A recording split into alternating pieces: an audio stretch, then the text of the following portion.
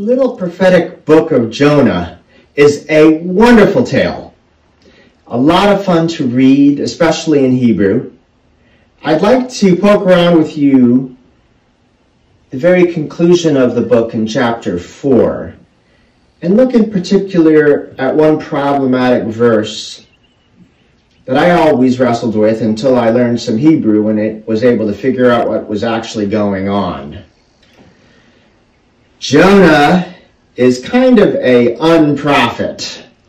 He is exactly the opposite of what you want a prophet to be. When he's called to go and preach repentance to Nineveh, he gets on a boat and tries to go in the exact opposite direction from the Assyrian city, all the way to Spain.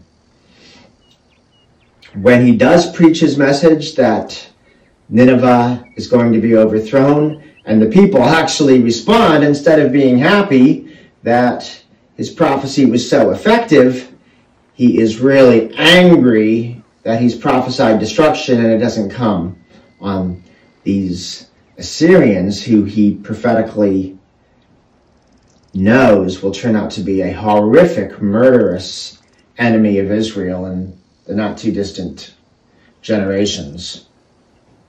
So he goes out and sulks and sits on a hill overlooking Nineveh, waiting for the judgment to come, which he's been informed is just not going to happen. And God allows this gourd plant to cover him and give him shade, but a worm eats the gourd plant, and a very powerful, demonic, scorching wind, like the Pazuzu heat demon of the ancient Near East, torments him, and he's just full of agitation and anger. And God says, okay, well, you've got issues with the gourd, shouldn't I have issues with Assyria? They're actually the object of my planting and nurturing and care, which in and of itself is a marvelous thing for God to say. God doesn't care just about one people, but nurtures and grows and tends even a people that Israel will experience as an enemy. But I want to look a little bit more closely at this text, because most translations talk about Jonah's sympathy, concern, or pity about the gourd. And I just don't see those emotions inside Jonah at this point. So we need to kind of poke around and see what's going on. So this last part of Jonah is a pretty important part of the book. It's here that Jonah gets reproved and supposedly is taught a lesson. And yet, I've heard quite a few sermons in Episcopal churches where I'm left kind of confused about exactly how God explains what's going on to Jonah. And I think you can see it even here in this NRSV translation. So there is a tremendous sultry east wind. So that's this hot wind without moisture that dries and parches and torments, that comes in off of the desert out of the east, not off of the Mediterranean coming from the west. It beats down on Jonah's head. He becomes faint. He wants to die. He becomes sarcastic. I'd rather die than live. This wind is so bad.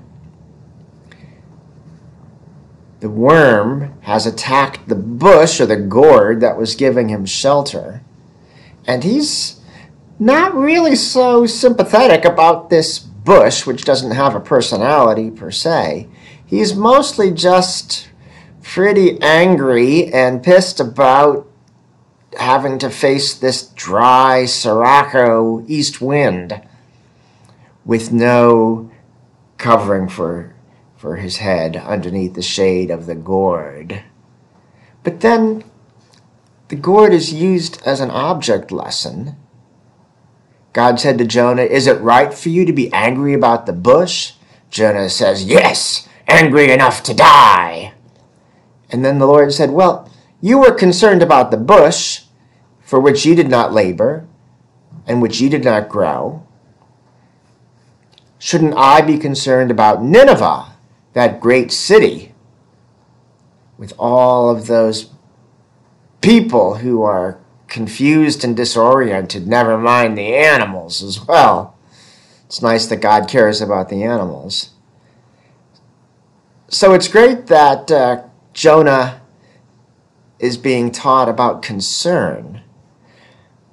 But was he really concerned about the bush? I think that's the problem. And there must be a better way of translating this. The Hebrew term here is chus. Chus. So let's go over and find it in verse 10. Here we have it here in the second person form. You were concerned, chasta. Again, we have chus. But I don't think Jonah really empathized with the bush. I don't think that's the point. So what we're going to do is we're going to look this up. And we've got a number of choices here. But we'll pick the New International Dictionary of Old Testament. And if we go down now and look at all the different possibilities for translating chas. It originally is used in connection with the eye. When one is in turmoil, the eye often reddens or cries. I think the idea of sympathy or empathy or pity is a later development. So here's our discussion under entry number 5 under chus. In Genesis 45:20, the chusing is about material things, namely the goods and baggage that Jacob and family are to leave behind when they make the journey to Egypt.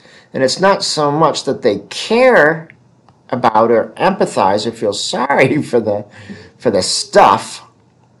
It's just that they're concerned and anxious about it. And the response of Joseph is, give no thought to your possessions, for the best of all the land is yours.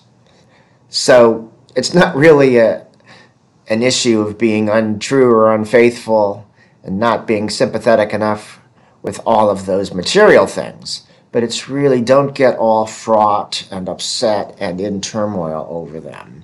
Don't regret leaving them behind. So I think that is what's going on here with Jonah. It would be better to translate it, you were all worked up, fretful, regretful that the bush died, not you were concerned about the bush's feelings. So look where with regret is clearly the meaning here. And this also fits the context better in Jonah 4:10. For clearly Jonah does not have pity on the plant. Instead, he regrets its loss. Very few English translations capture that well. You really need to plow into the Hebrew to get a good sense of it. We can check a few. We had looked at the NRSV. Let's look at the NIV real quick. But the Lord said, you've been concerned about this plant, though you didn't tend it or make it grow. Still not quite right. Take a look at the Message translation by Peterson.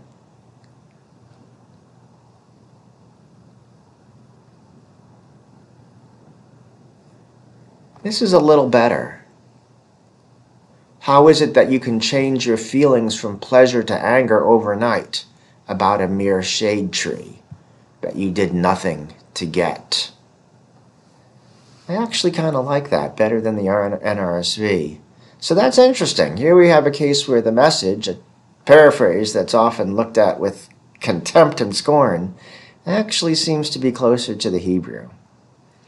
Interesting. Okay, just a little Hebrew exegesis that might actually be important to point out in a sermon. Thanks for listening.